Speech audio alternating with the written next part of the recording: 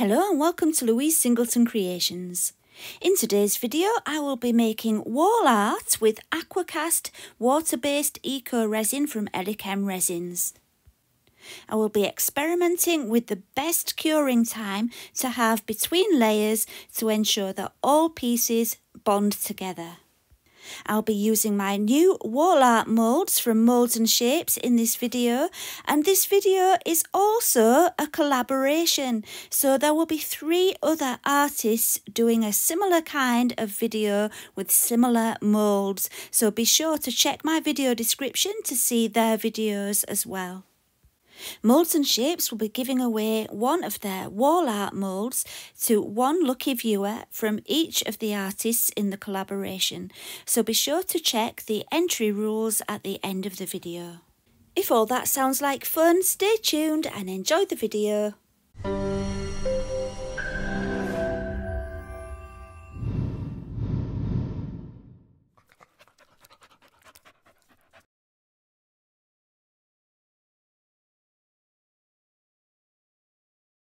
This is the first mould I will be using today. As always, it feels very heavy and really good quality, as I expect from Moulds and Shapes now. And this one is matte. It's designed to be used with eco resins. You could use it with epoxy resin, but you wouldn't get a shiny finish. Before I could begin my wall art, I needed to think about how it would be attached to the wall when it was completed. So I decided to make a wire loop which could be added into the Aqua Cast a little bit later on, so that it was cast with the Aqua Cast and all parts of the finished piece, and that way I knew it would be nice and secure. So I took some copper wire. It doesn't have to be copper, it just happens to be what I had, and it's 0.8 millimeters, and I cut a strip of 15 centimeters. I measured the depth of the mould from the height where the Aqua Cast will be when my loop is added later on. So I then cut the 15 centimeters of the wire and bent it around a marker pen to create the loop shape. Whilst the pen was still in the wire, I grabbed the wire with my long nose pliers while the pen was still in there to make sure I had an accurate size for the loop, and then bent the loop part at 90 degrees whilst holding it with my pliers. What I was doing was creating a step so that it can be sat in the Aqua Cast and the loop can protrude out the surface of the Aqua Cast. So yeah, that's what I'm doing here, making a step. And I just need to measure it to make sure it's the same depth as the part of the mould that I measured earlier. It will all make sense soon. It's kind of hard to explain. Really, I could have just not said anything at all and let you just watch. But seeing as you're watching anyway, I might as well talk to you, eh? Stop you getting lonely. So once I'd marked the measurements, I held it with the pliers again and bent it once more at 90 degrees. So at this stage you can probably get an idea of what my plan was, and you can see the step and how it's going to rest in the Aqua Cast with those long bits of wire. But I don't want to just leave them long like that. To give them some balance and to make sure it all sits nicely on the surface of my cured Aqua Cast later on, I needed to just bend those long bits of wire around to just give it some stability, and that will help it to lock into the Aqua Cast nicely as well and stay there forever. So there it is, more like a W now, isn't it? So with that done, let's get on with making the wall art. Oh, and while I remember, one more thing before I do start the wall art. I marked the mould at the halfway point so it was clear where to put the hook later on, and that way I knew my picture would hang straight. My first job was to add some glitter to the squares. I'm using light pink shell glass glitter from Laura's Art Corner, and I'm just scooping some out and adding them to the square part of the mould. I then moved it around with a brush to get an even distribution.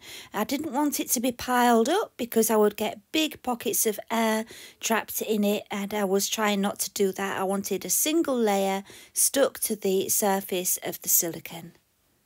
And once I'd done that first one, I repeated the process with the second. So this is going to have 3 layers, this first mould.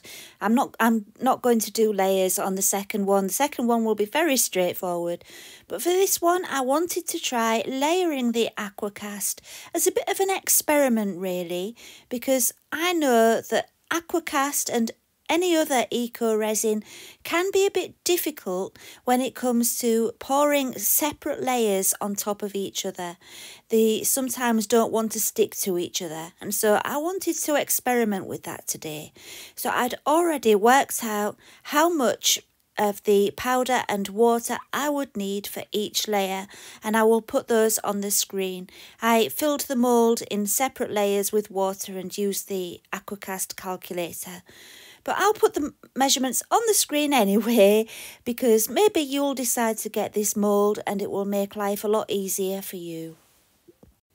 So once I'd finished giving my Aqua Cast a really good mix, it was time to add some pigment. The pigment I will be using is Autumn Bark from Homeware Design Co. on Etsy, and I will put a link in the video description along with everything else. And these pigments are designed to be used specifically with eco resins. I wanted to go with a neutral colour scheme for my wall art today because I wanted it to go into my dining room. The main colour in my dining room on the walls is dark blue, and I didn't want to try and match that. I wanted to go with the other colour that's in there, which is like ochre colour on some of the walls, and then I've got wood in there as well. So I decided to go with the ochre and the wood to try and complement that, and that's why I chose this colour. So I just kept adding a little bit of colour at a time until I was happy with it, and then it was time to pour. So my plan with this wall art was to pour the first layer, leave it to cure just for an hour so that it was actually even still warm when I added a layer on top. And in my mind, that was how it would adhere to each other best, if that makes sense. So yeah, I didn't want it to be fully cured before adding a layer on top of it. We'll see what happens. So like I said, with this layer, I just waited an hour. Right, so we're jumping forward an hour in time, and I've already mixed my Aqua Cast this time. I didn't see the need to make you watch all that again.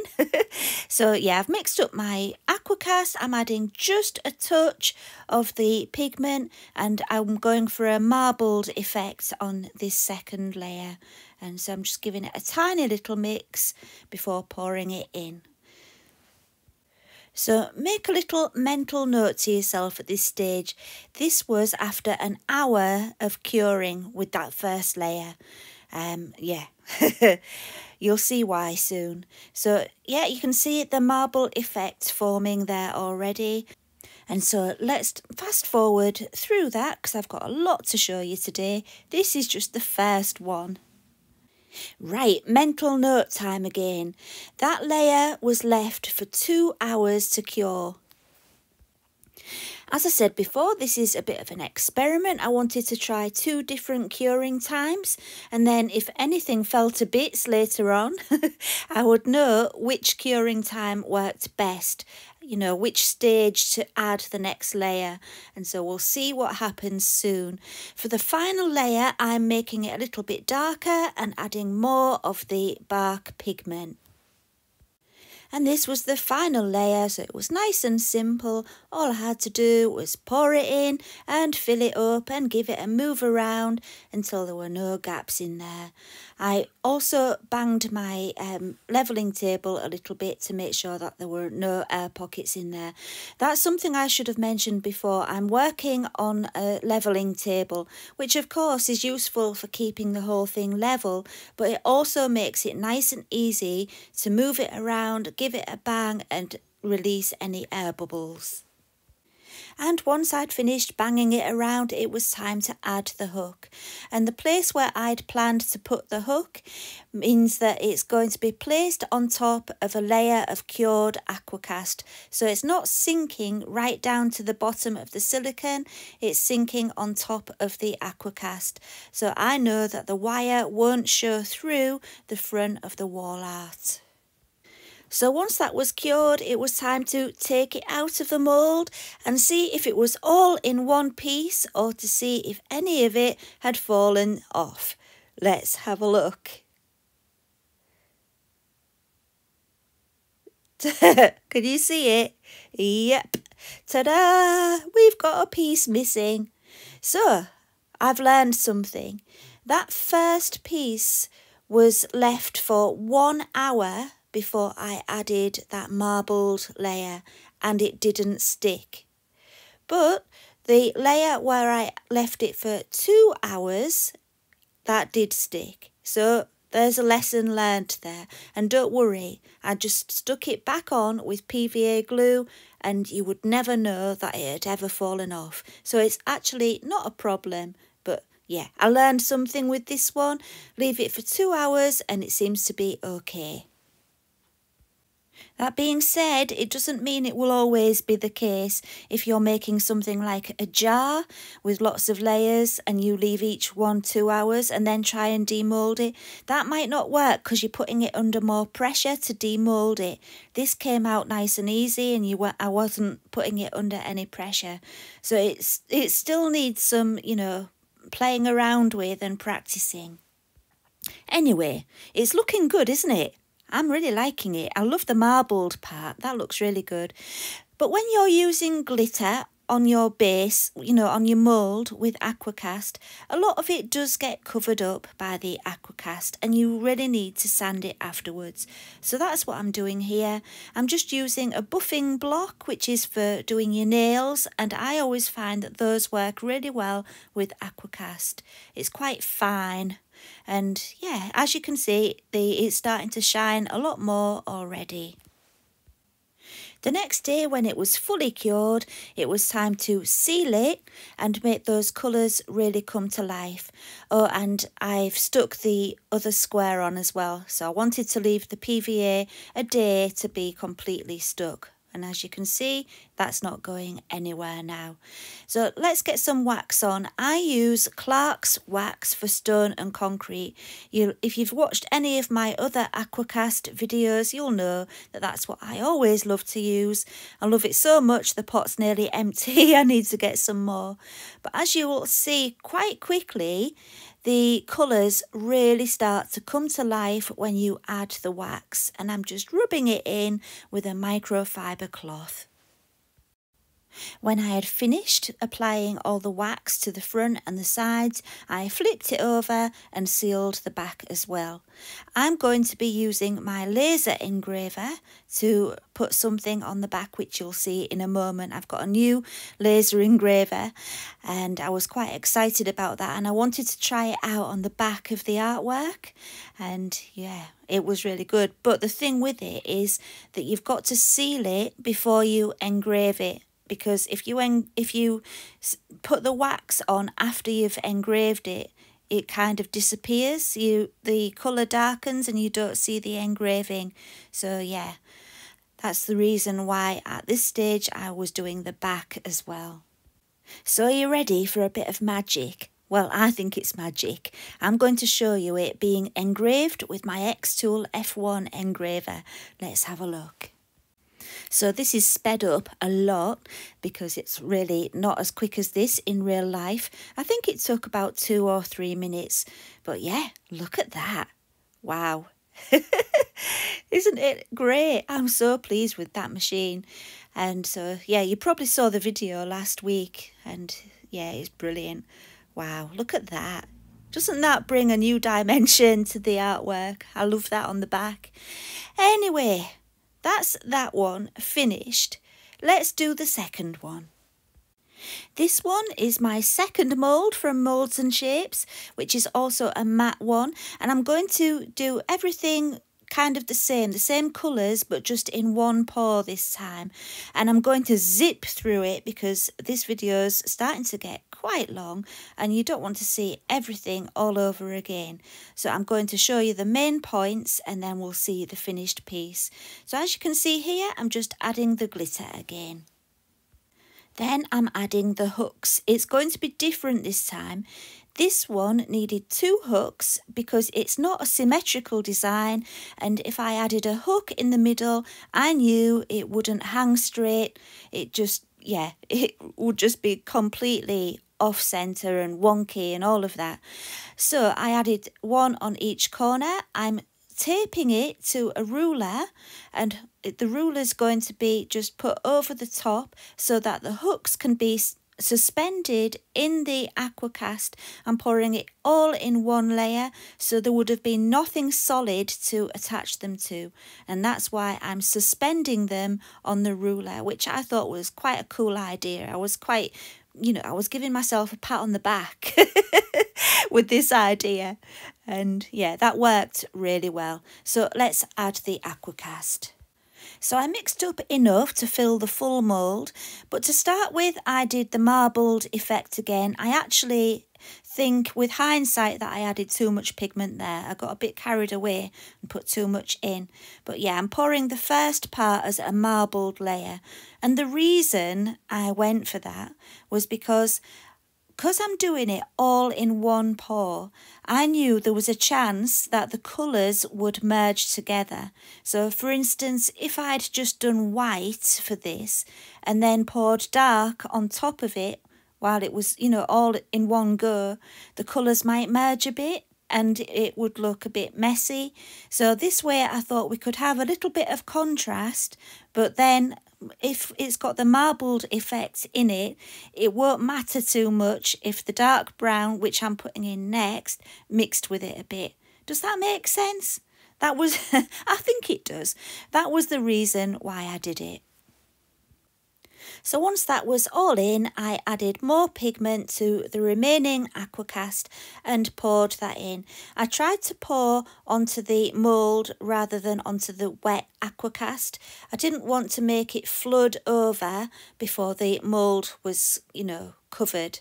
And that way I hoped that I would get the contrast and the plain Aqua Cast for the background and the marbled Aqua Cast in the foreground.